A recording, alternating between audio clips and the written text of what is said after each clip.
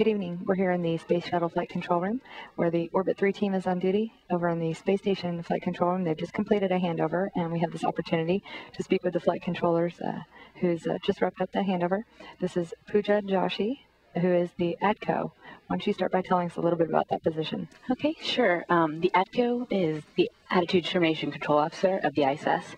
Basically, we're the pilots of the ISS. We make sure that the ISS flies around the Earth in a specific orientation, and any sort of maneuvers we need to do or reboosts, we help coordinate those. Tell us about your path to becoming an ADCO in this position. Where did you grow up in your college? Sure. I actually was born and raised in England, and I moved to the U.S. when I was around 10. And since I was 10, I basically talked about wanting to work for NASA. I'm basically like every other person at NASA that says, I've always wanted to be an astronaut, since I was little. A lot of my friends from when I was younger still comment about how I used to talk about it when I was a kid, and now I actually work here, so it's kind of funny. When I was a kid, I always wanted to work for NASA, and so the natural path for me was to become an aerospace engineering college. So I attended the University of Texas and got an undergraduate degree in aerospace engineering, and then I actually was given the opportunity to co-op at NASA. So I was one of the few that got to co-op here, and then ended up coming on full-time once I graduated college.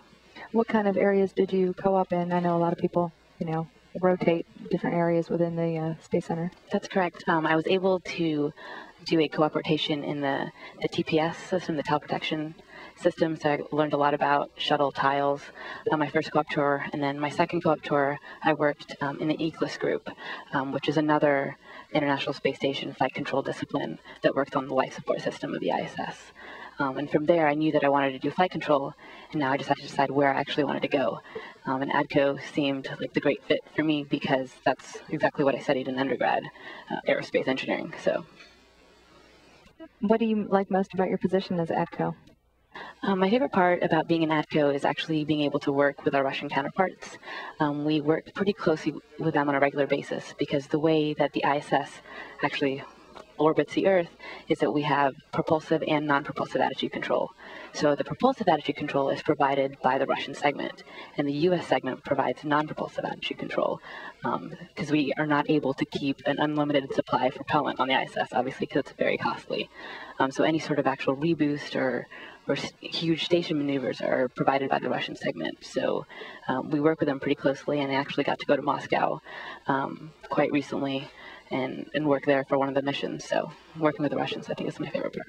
You bring up a really good point, which is that international aspect to all of this, and especially the partnership, of course, with Russia.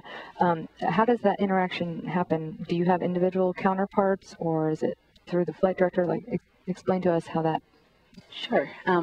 We do have specific counterparts. The Russian counterparts to our specific system are called Suden, and they are almost the equivalent of what we do here. So they're the motion control specialists of the Russian Space Agency.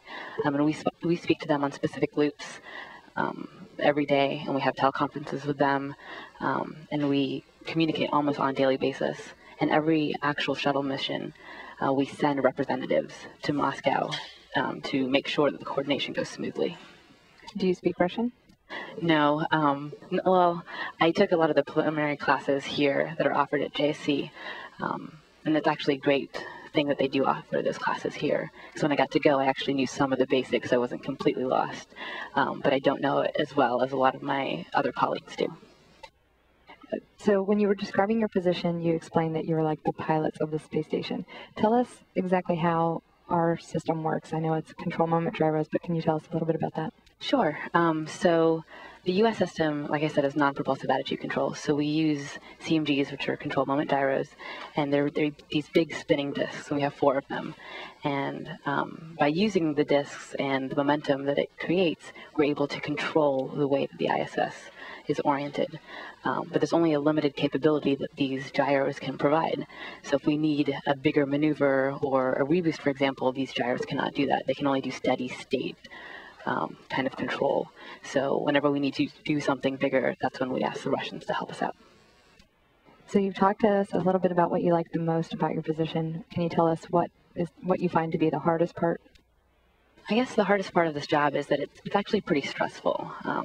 When you think about what you're actually doing, sitting in MCC, controlling the International Space Station that's flying, around the Earth, and the crew that's in there, and the lives that we actually have to protect and make sure that everything goes smoothly on a daily basis, I think that would be the hardest part. But to me, that's also the funnest part of this job. Being able to do all of those things are also really fun. So not only is it stressful, but it's fun as well. So what advice would you have for people, maybe students or young people who are watching who would be interested in this type of career? I think it's mainly the people that are interested in this kind of career are the people like me who have been interested in it since they were 6 years old. And even people that are in college that recently just learned about the space program. I think, like most people would say, do well in your math and science classes and be proactive, because if you want to work at NASA, there is an opportunity out there for you, and the NASA space program is not only here at JSC, it's across the U.S., so there's multiple opportunities for a student that would want to participate. And since you did the co-op experience, which I think is, a great way for people to kind of feel out different areas within NASA, are there particular skills or traits that you think, made you good for ADCO? What would some of those things be? I think in general, to be a flight controller at NASA, you have to have that sort of type A personality, people that are particular to detail, and don't get overwhelmed with handling multiple tasks at the same time, are confident in what they're saying. Those are usually the type of people that fit well in the flight control world. That's specific to only flight control. There's obviously a multitude of actual positions at NASA that you could do, engineering or analysis background. But to be a flight controller, it takes definitely a specific type of personality. And when you're in that room, you'll see that everybody in that room has the same personality type that you do. Speaking of, how long have you been in this position? I've been in the ADCO group for over 2 years now, but actually just recently got certified to be a front room ADCO flight controller.